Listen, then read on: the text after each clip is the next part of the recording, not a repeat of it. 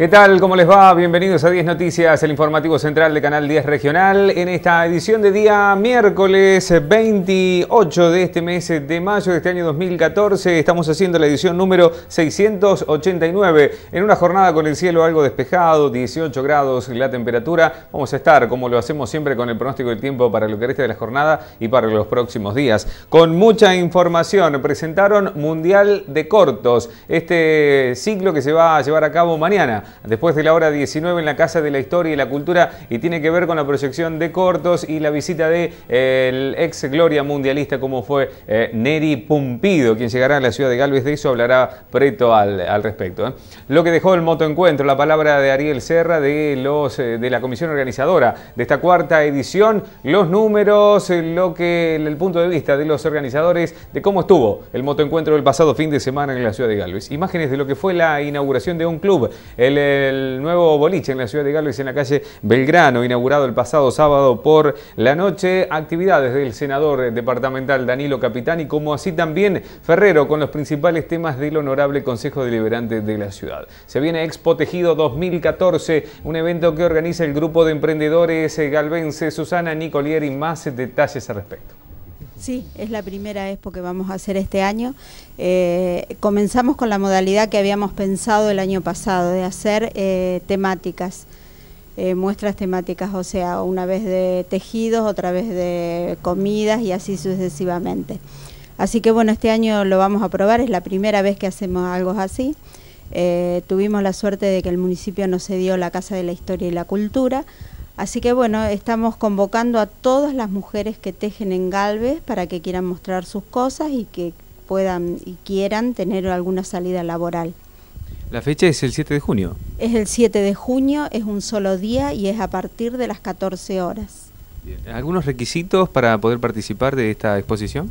No, ninguno. Tiene que ser tejedora, no necesita que pertenezca al grupo de emprendedores, se puede sumar cualquiera, la estamos haciendo a toda la ciudad, así que las esperamos a todas. Bueno. Tenemos tejidos puede ser de crochet, macramé, en totora, tejido a 2 agujas, cualquier clase de tejido novedosa que haya, telar, todas pueden acercarse.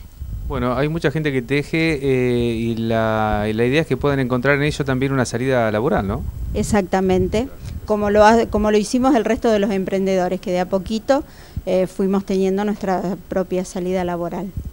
Bien, Susana, entonces el grupo de emprendedores trabajando a pleno en la ciudad de Galvez, se puede decir, ¿no? Exactamente, esta vez todo el grupo va a trabajar exclusivamente para las mujeres que tejan. También tenemos, se va a anexar lo que es billutería y carteras, así que también si hay alguien que quiera participar, las invitamos también. ¿Para inscribirse?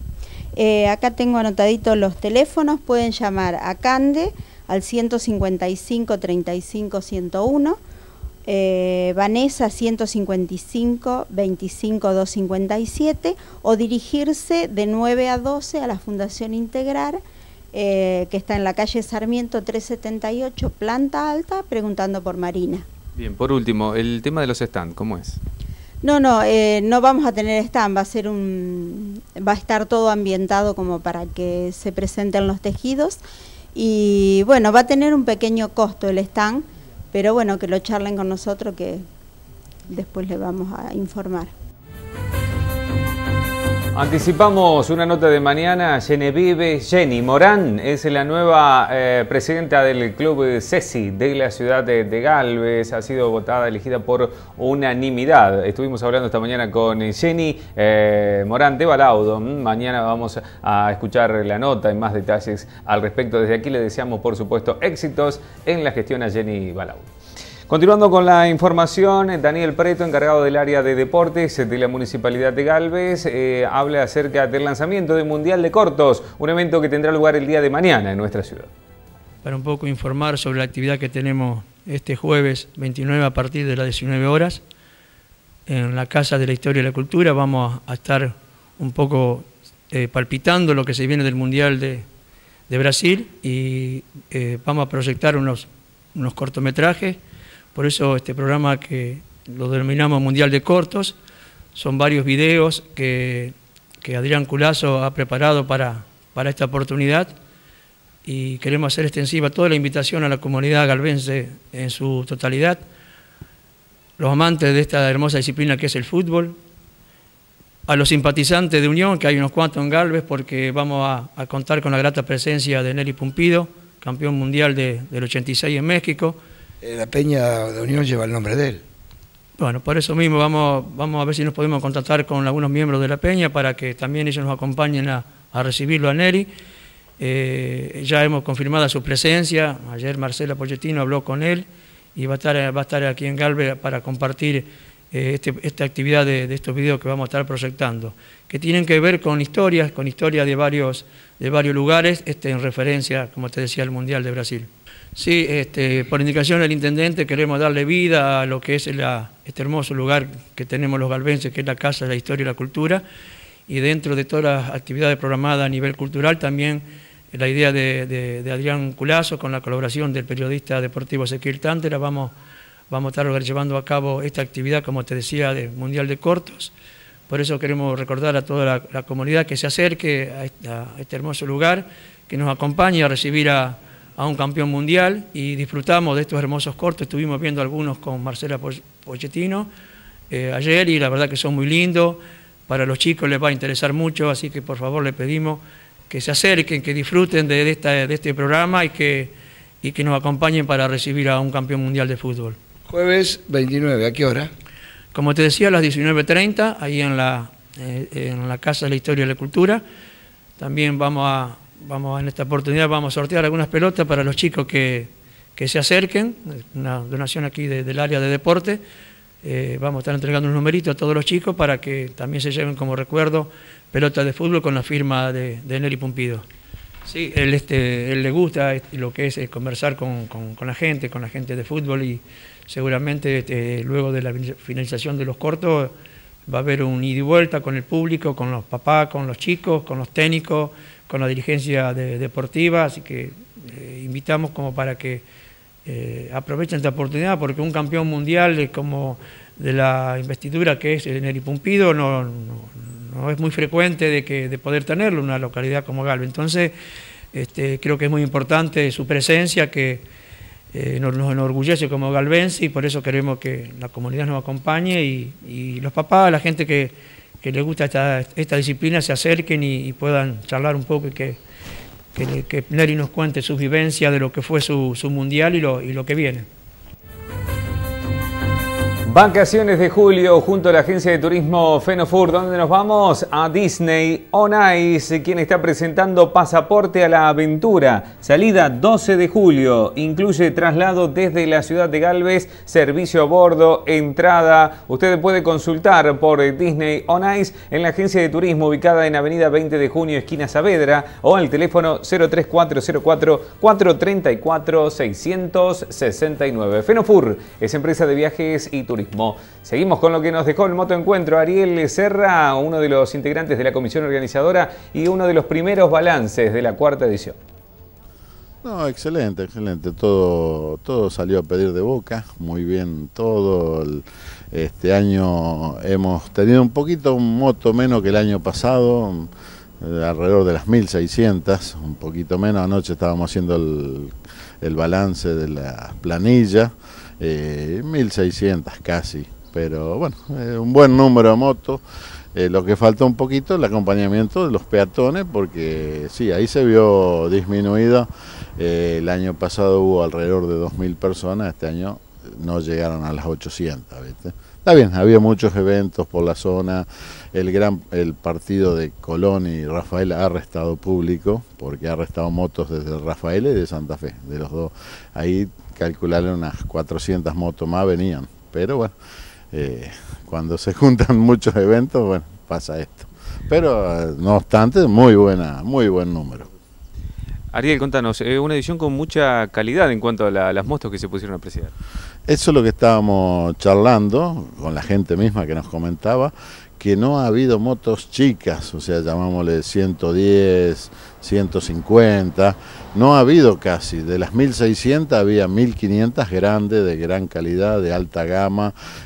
Yo he visto una Ducati, que no se había visto anteriormente Ducati, pero hay Honda, las Aspen, que había unas cuantas, son motos de alta gama y caras. Pero bueno, gracias a la gente que nos ha decidido acompañar con esas hermosas motos. Motos, moteros desde muchos lugares del país y vinieron también desde el extranjero. Del extranjero sí tuvimos uruguayos, un menor número que el año pasado porque se dividieron. Nos comentaban ellos, había un evento en Salta, así que un grupo se fue a Salta y otro grupo vino acá a Galvez. Pero hubo dos brasileros, el año pasado había ido uno, este año hubo dos brasileros que nos han acompañado, un poco complicado entendernos porque no nos entendíamos con el idioma, pero bueno, se fueron muy contentos también. Bueno, ¿estuvieron cómodos en cuanto a las instalaciones, el cronograma se pudo respetar? ¿Cómo estuvo todo? No, todo eso se respetó, se hizo, lo único que no pudimos, no por problemas nuestros, sino del show que íbamos a dar en el playón municipal, justo tuvieron un inconveniente mecánico, esta gente se le rompió el extremo de dirección del auto a la altura de Maciel, por ahí. A la noche estuvieron acá con nosotros, estuvimos charlando con ellos, estaban muy tristes porque no habían podido mostrar su show, que era una carta de presentación, así que nos dijeron que el año que viene los convoquemos sin ningún problema, que ellos van a venir, quieren a Galvez brindarle el espectáculo. Decía que estaba Leo Grassi. Gracias a Leo Grassi que nos sacó del agua, no sabemos cómo agradecerle porque él sin miramiento dijo, sí, esperen que me voy a cambiar, le dijimos no, así nomás, se habría visto la gente, tenía los vaqueros puestos, no la ropa que usa habitualmente, pero decidió ponerse el overol, como decimos, y ayudarnos, porque aparte es un gran amigo, así que estamos sumamente agradecidos con él. Y Pinés, que dio un muy buen espectáculo que mucha gente no conocía, no sabía que tenía esa moto y que hacía esa actividad. Pero muy buen show para algo que habitualmente no se ve. Un saludito grande para Marcelo Comelli, que nos comentaba esta mañana que ya estaba poniendo la antenita para poder acceder a la programación de Canal 10 Regional. Un saludo grande para Marcelo y por supuesto también para toda su familia. Es tiempo de hacer la pausa en 10 Noticias. No se vayan que en un ratito estamos regresando con más información. Canal 10 de Galvez. Canal 10 de Galvez. Para toda la región. Verlo no te cuesta nada.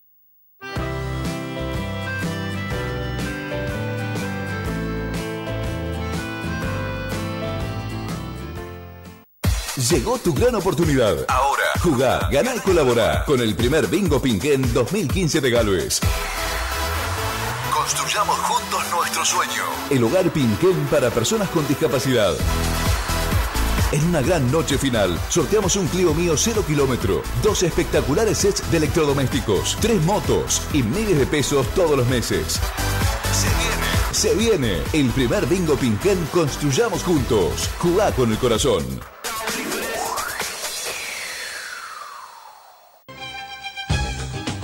Puerto Libre, en Belgrano 714 de Galvez. Juguetería, librería y todas las novedades. Puerto Libre. Antes éramos los únicos. Ahora tratamos de ser los mejores. Puerto Libre, Belgrano 714, teléfono 03404 483 880 en Galvez y para toda la región.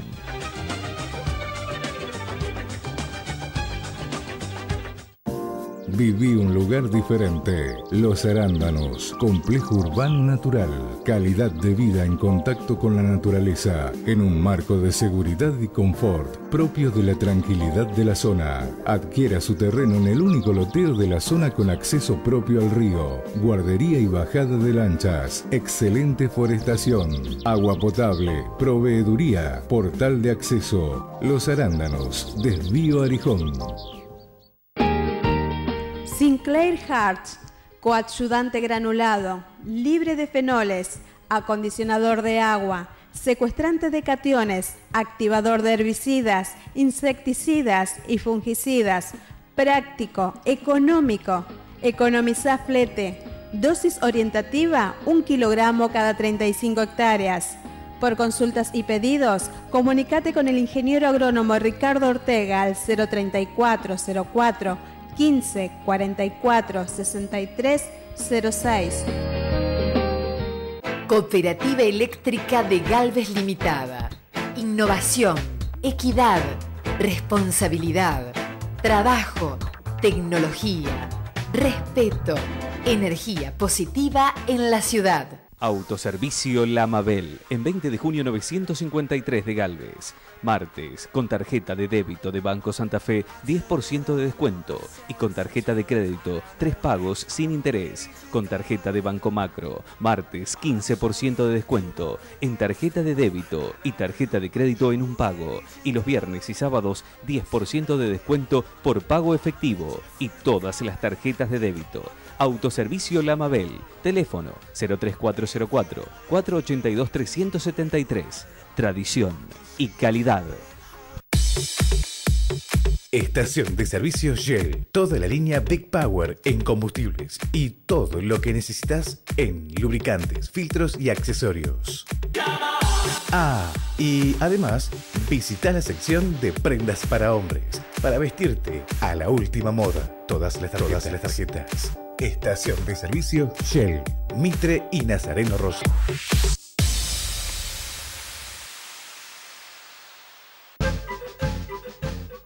Cooperativa Agrícola Ganadera de Bernardo de Irigoyen Limitada. Acopio de cereales y oleaginosas.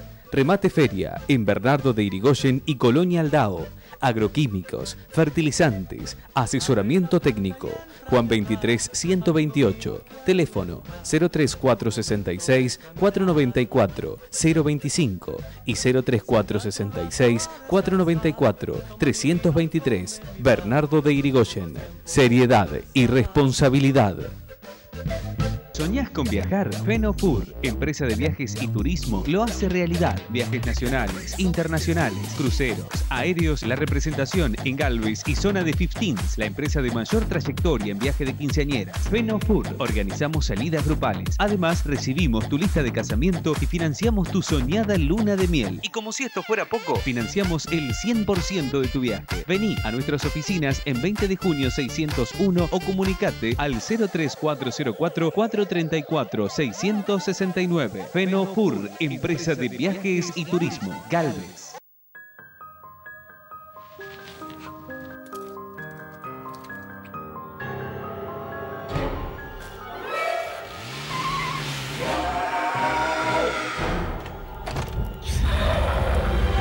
Aleja a los fantasmas de tu cabeza. San Cristóbal, Seguros Generales. Pensá en lo importante. Playground Deportes de Marcelo Ottolini. Te esperamos con las mejores marcas en calzado e indumentaria deportiva. Nike, Adidas, Puma, Sonder, Reebok, Avis, Vandalia. Y además somos agente oficial en Galvez y la zona de la prestigiosa marca Converse. Tenemos todos los elementos para que practiques tu deporte favorito. Trabajamos con descuentos por pago contado y con todas las tarjetas de crédito. Playground Deportes, Belgrano 517, teléfono 480-062. Viví un lugar diferente. Los Arándanos, complejo urbano natural. Calidad de vida en contacto con la naturaleza, en un marco de seguridad y confort propio de la tranquilidad de la zona. Adquiera su terreno en el único loteo de la zona con acceso propio al río, guardería y bajada de lanchas, excelente forestación, agua potable, proveeduría, portal de acceso. Los Arándanos, desvío Arijón.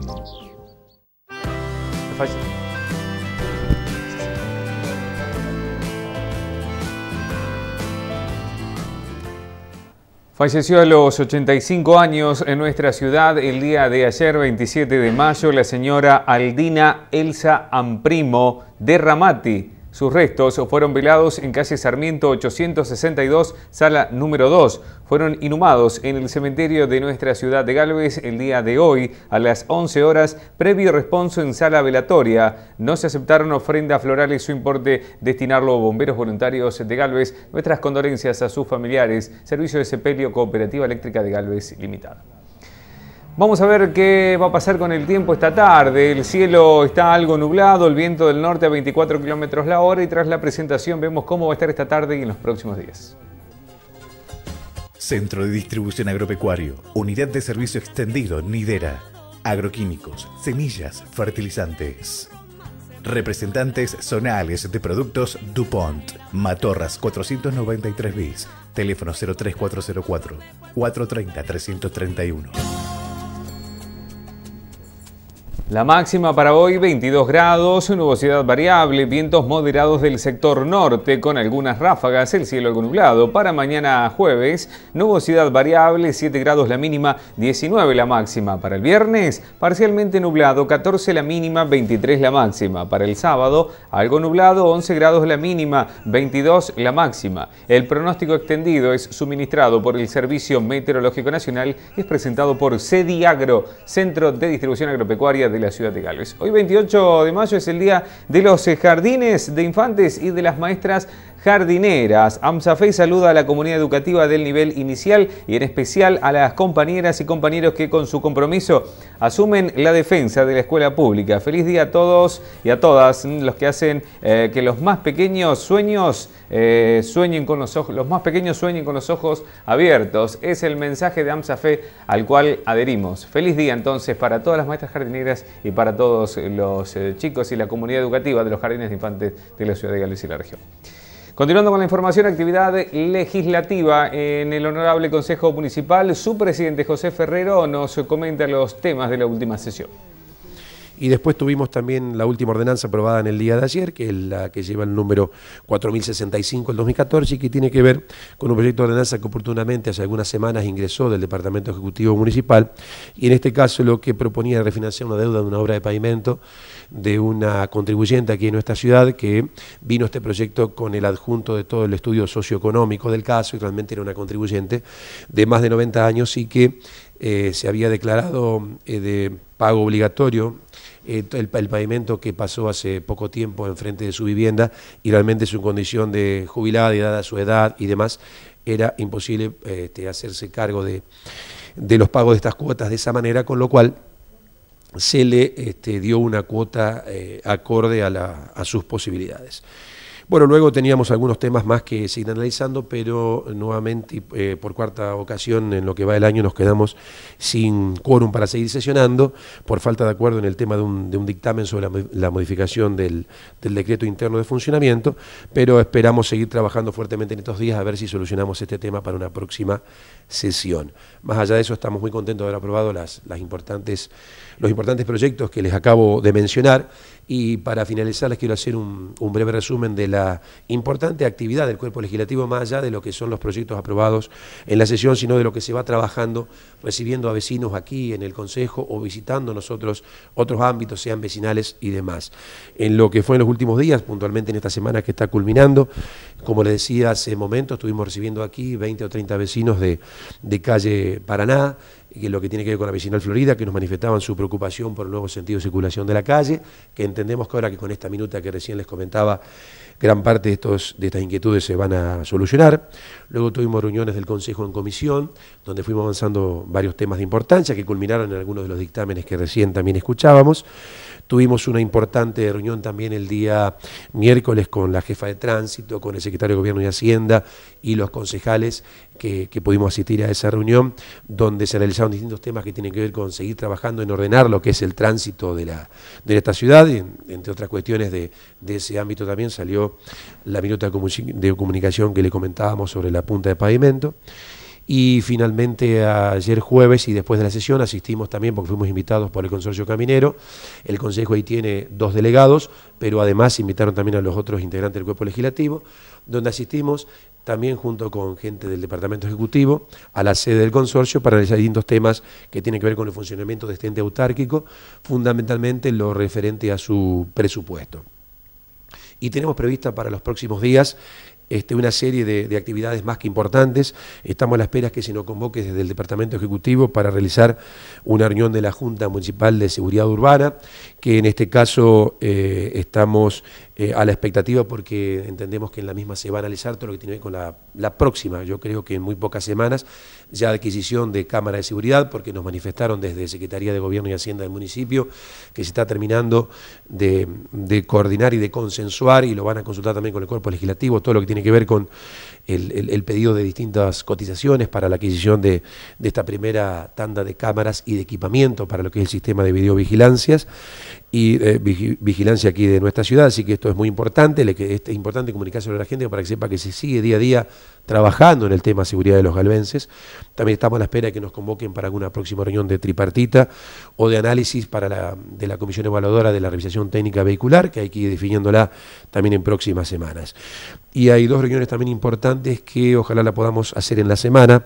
Para miércoles o jueves, en principio, está previsto una reunión con los 44 adjudicatarios de las viviendas que se están haciendo en Barrio Tropezón y que tienen que son de un plan provincial, y lo que se está intentando hacer es coordinar una reunión con la Subsecretaría de Energías Alternativas aquí de la provincia para comentarle a los adjudicatarios de estas viviendas la posibilidad de que haya un plan de financiamiento para directamente que estas viviendas cuenten con calefones solares, y es muy importante, entendemos, ir difundiendo todo lo que tenga que ver con energías alternativas en nuestro país, en nuestra provincia y en nuestra ciudad.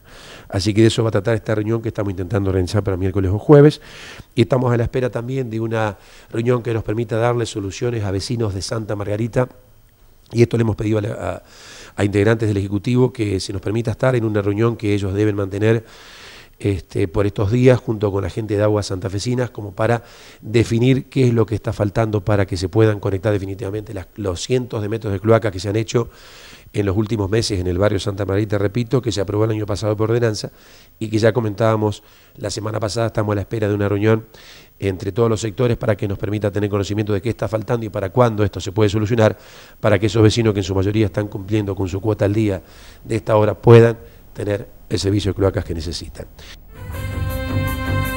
La Cooperativa Agrícola Ganadera de Bernardo de Irigoyen Limitada comunica la fecha del próximo remate feria. Tendrá lugar el 13 del próximo mes de junio en Colonia Aldao. Más información al 03466 494 025 o en Juan 23, número 128 en Bernardo de Irigoyen. El sábado por la noche inauguró On Club, el nuevo boliche que tiene la ciudad de Galvez, en el corazón de la ciudad, en calle Belgrano.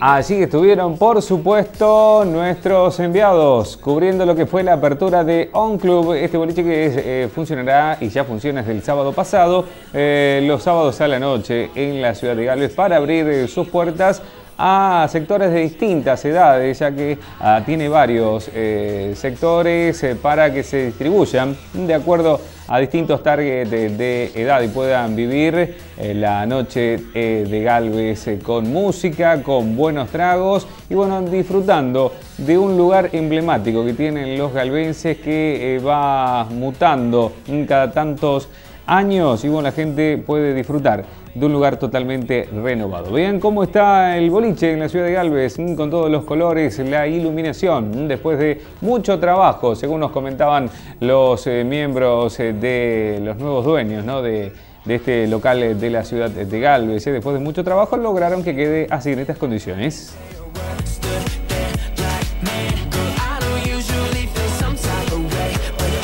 Claro, muchos pensarán del otro lado, ¿no?, si habré pasado por esas pasarelas, por esas pistas, por esas barras, ¿no?, recordando a boliches como Django 2 o como El Sitio, lugares que han formado parte de la historia de la noche en la ciudad de Galvez. Hoy la responsabilidad la tienen los chicos, la gente de On Club. Es una alternativa sobre todo para que los más jóvenes puedan salir y divertirse aquí en su propia ciudad y no tener que viajar, lo que a veces constituye un riesgo, ¿no?, cuando viajan hacia otras localidades. Bueno, ahora en Galvez se tienen esta alternativa para salir a divertirse y a disfrutar. Allí está Sebastián de Relaciones Públicas, Diego Díaz, uno de los integrantes de este grupo que dan vida a On Club. Desde el sábado a la noche pasada ya funciona, ya tiene sus puertas abiertas en nuestra ciudad.